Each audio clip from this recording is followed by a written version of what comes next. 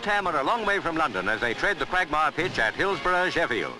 For Manchester United, Law performs a captain's first duty by winning the toss, and a crowd of 65,000 forget the conditions as the great semi-final begins.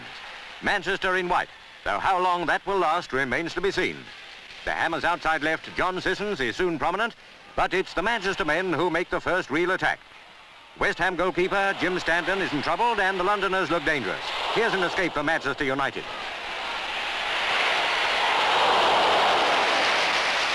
Best tries his luck, but fortune favours the West Ham defence. And in this first half, neither side scores.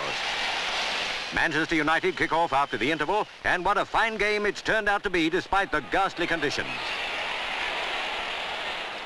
Hope comes to Manchester as outside right David Hurd shoots just wide. West Ham are in top form, which means they're as good as any side in the country.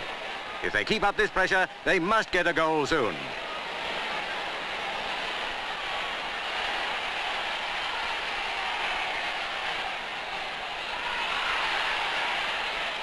Their supporters don't have to wait long. Boyce scores the Hammers' first goal.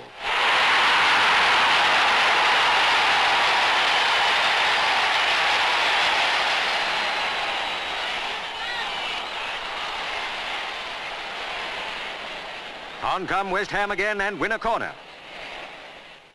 John Sissons places the kick well. Jack Burkett passes to Boyce, and it's goal 2 for the Hammers.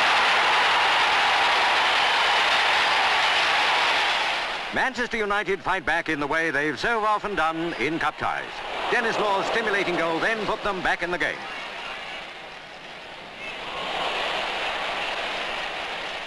Inside left, Jeff Hurst clinches matters with West Ham's third goal.